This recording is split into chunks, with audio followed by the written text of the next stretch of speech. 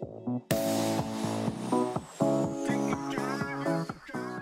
have such a hard time keeping the animals out of my garden, so this year I decided to build them their own fountain. Fortunately, I had most of the supplies on hand already. I only had to buy the solar fountain. It was about $20, and I wanted some decorative rocks, so those cost me about $20 as well. Before I really committed myself to this project, I set up sort of a mock version of the fountain just to make sure that everything worked the way I thought it would before I really dug the hole and started the real hard work of the project. And as soon as I set it up, a hummingbird came to visit right away, so I knew I was on the right track.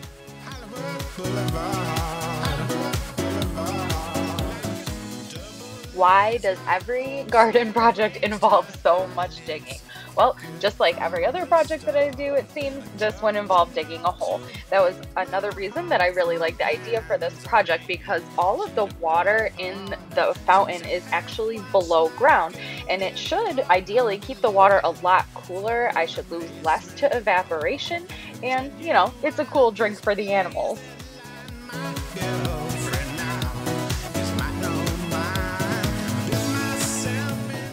The tube I had for my fountain wasn't very long, so I had to find a way to elevate the pump off the bottom of the bucket.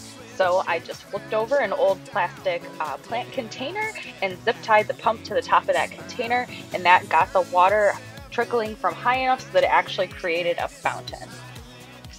The next thing that I had to do is figure out the lid. So you do need a lid that's going to go over the top of the fountain. The reason I was attracted to this project is because it keeps the debris like leaves and sticks and stuff out so it doesn't clog your pump, but you can still get in there and service the pump when you need to and clean out the bucket as needed just by lifting off the lid.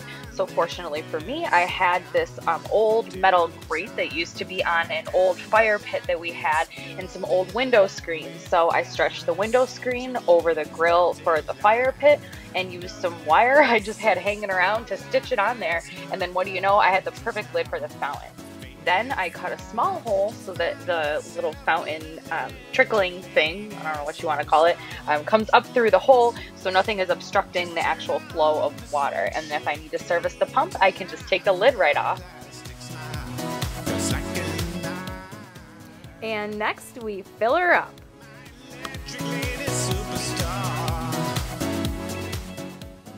And then, totally not necessary, but still a lot of fun, I decorated around the fountain, mostly to disguise the lid, but then also just to give it a nice look and then hopefully attract the little animals to it and give them something to dig around in besides my garden this summertime. As I mentioned, I purchased the rocks because I wanted some really pretty rocks. Definitely, again, not necessary. That would have saved me $20 on this project, but I think they look really nice. And then I just had some old silk flowers hanging around from other projects that I just recycled for this project. Down the road, I'll probably do something a little bit more beautiful, but for now, I think it looks pretty nice. For my birthday this year, my dad got me this really awesome trail camera, so of course I had to set it up and see if I was getting any visitors to the fountain. It's only been a couple of days, but I've already got some really cool shots.